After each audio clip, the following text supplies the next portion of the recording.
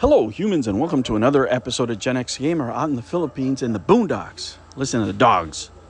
And that's how everybody's barking out there with the Moon Channel getting out of the kitchen because they didn't want any of that smoke. That's right, the Carl Jobs army went out there and chin checked his ass. And he didn't know that they had a lot of shared audience. And, he doesn't want any of that smoke, right? He doesn't want to upset his own people. At least that's what you get from reading his community post. You guys can go check it out. I'll link it down below. He also said he spoke to Jobs to kind of smooth things out. But there's a couple of things here, guys, that we really need to go over. Because he really gave Gerard here the keys to the castle as far as, just giving it to Carl and Mudahar, right? Now, first of all, let me say, I'm not a lawyer. Right? And neither is most of us out here, right? Maybe one or two lawyers out there, and you guys can give your legal opinion, right? But this guy's legal opinion is that one of the claims that these two guys made, right, and very strongly, is that this guy committed embezzlement, right? However they phrased it, however you're interpreting it, it doesn't matter. This is a lawyer saying that this is one of the issues that they accused him of. This is one of the allegations, and it's simply not going to hold up in court in his point of view, right? This is very important, guys, because what do lawyers always do, right? They always get you in for a free consultation. And what do legal professionals tell you in their advertising? Get another opinion, right? Get another opinion, get a second opinion. Well, here you have a free opinion from this lawyer, right? Because this lawyer basically gave the opinion that these guys had done some sloppy research and, didn't do their job. They didn't do their job when it came to doing the proper research on the allegation that this guy had committed embezzlement. And what does that tell you, right? That tells you that, if they choose to, right? If they choose to, again, this is not my opinion. This is the opinion of a lawyer, right? If they choose to go after these guys for that, then, at least he's got one opinion that agrees with him on that contention based on the video that he put out.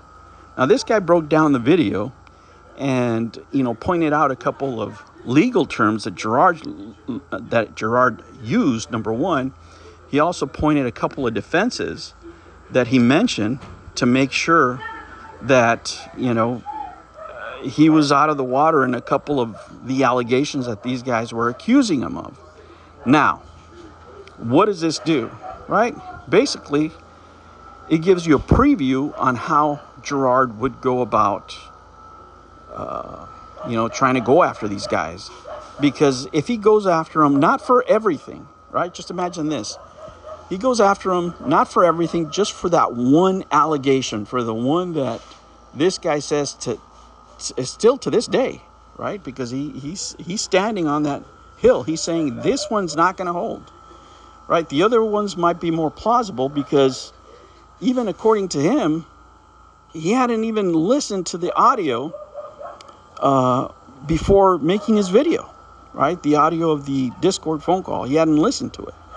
And even after he listened to it, he didn't think it would make much of a difference when it came to the allegation of embezzlement, right?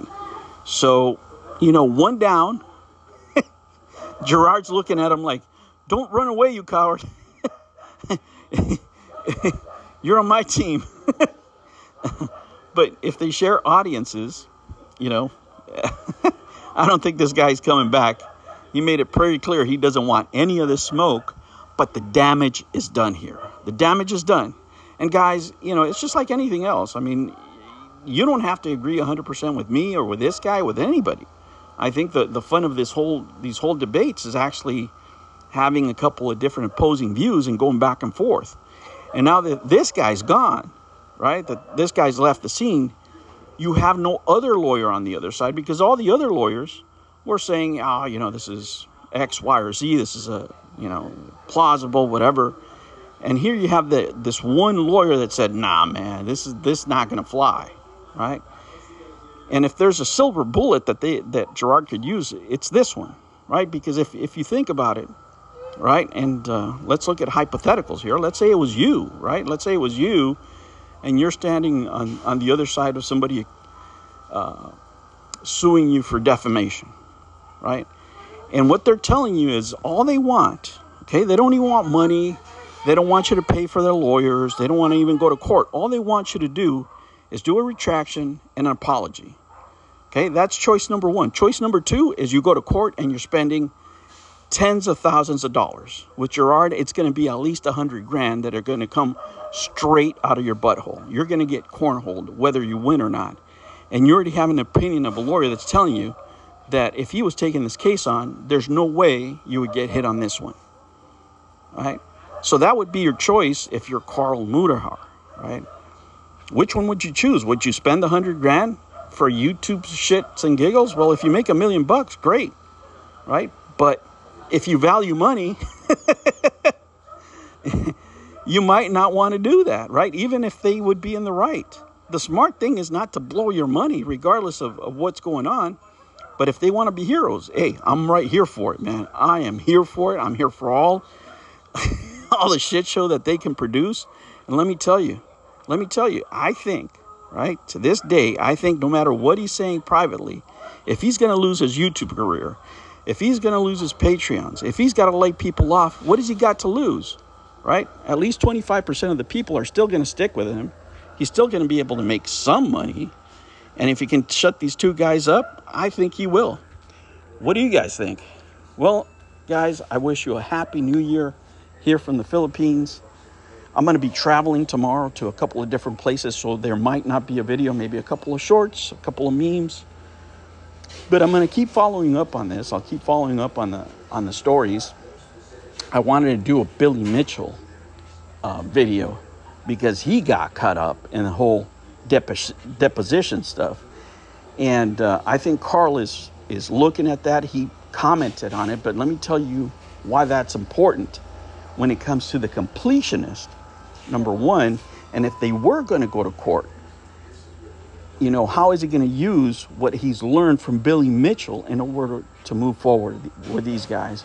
Well, guys, thank you for tuning in. Most of you listening are not subscribed, so I need you to hit that subscribe button, hit that bell, so you never miss another of these episodes where a guy changing diapers, traveling through the Philippines, is just talking a lot of shit about legal stuff he has no idea about because he's not a lawyer, he's not a professional, but he's here to have a good time with you.